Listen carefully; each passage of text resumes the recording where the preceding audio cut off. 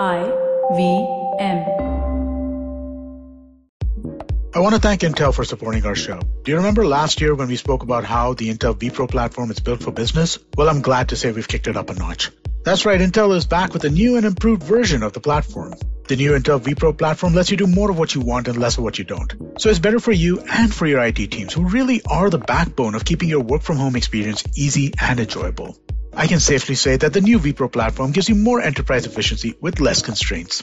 Visit intel.in/morewithvpro, that's VPRO, to discover how you can get more done with less waiting. If you're listening on the IVM Podcast Android app, click the link that's visible to you now. Hello and welcome to the Habit Coach Podcast, the bite-sized podcast filled with quick and easy actionable habits. Remember, great habits create that awesome life. I am Ashdin Doctor, your habit coach, and today's fun fact of the day has to do with mushrooms. Did you know that it is close to impossible to overcook mushrooms? You will probably have to be a really bad cook or an absolute genius to be able to burn mushrooms. When you cook meat on a stove for 40 minutes, it starts getting tough and hard. When you cook zucchini or vegetables for 40 minutes, they become mushy and yucky. And you forget mushrooms on the stove for even 50 minutes or more, come back and you will find them perfectly tender. The reason for this is the way the mushroom cell walls are made. It is made of chitin, which is a polymer that is very heat stable. The cell walls of vegetables are made of pectin, and they disintegrate with heat, hence turning into mush. With meat, heat makes the protein tense up and hence makes it tough. So isn't that amazing? You can now cook mushrooms without fear of screwing up the dish. My favorite way of cooking mushrooms is to first saute them in a splash of water. No oil. What this does is it starts the cooking process for the mushrooms. They start becoming tender and they release their own water. Once the water is evaporated and the mushrooms are dryish, that's when I add the butter or the olive oil. This way the flavor of the butter and the olive oil remains fresh, and you can not use so much olive oil as you would have earlier on. To be fancy, I sometimes add some garlic, maybe a little chili, some rosemary, salt, pepper, along with butter to cook these.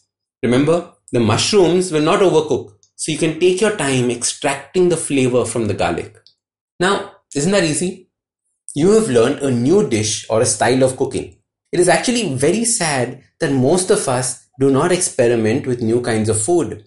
We're afraid that we might end up screwing things up, that the food will be wasted, that the family will go hungry, and people will shout at us.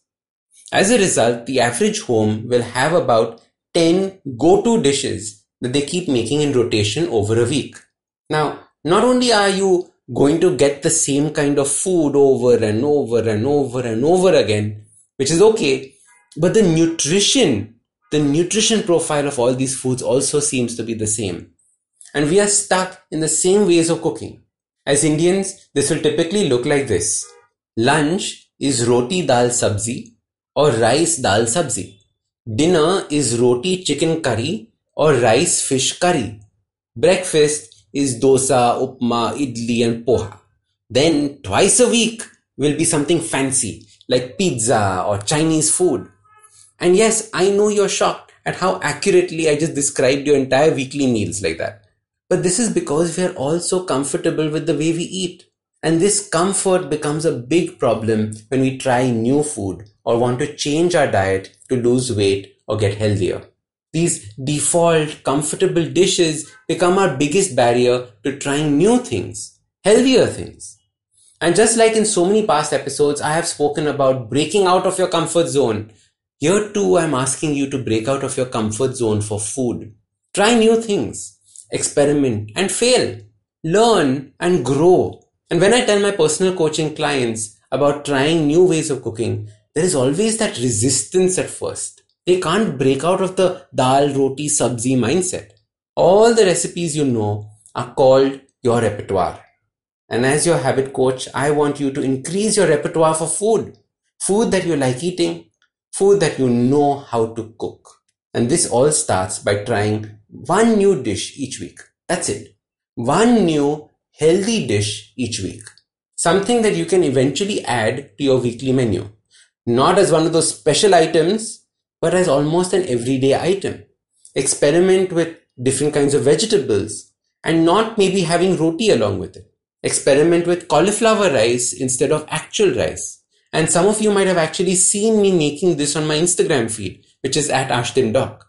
So your simple habit to gradually change the food and the way that we eat and hence become healthier is by trying just one new dish each week. This is not a fancy dish or a cake or a dessert or those banana breads that suddenly became a trend.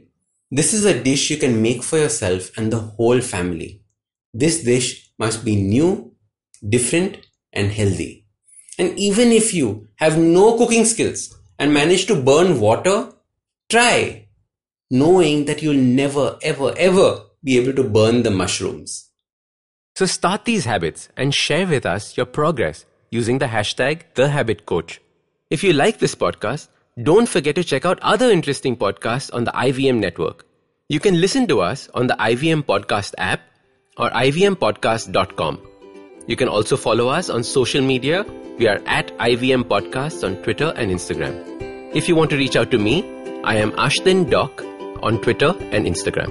You can find lots more information on my website, awesome180.com, or check out different content on my YouTube channel called AWESOME180. That's Awesome180.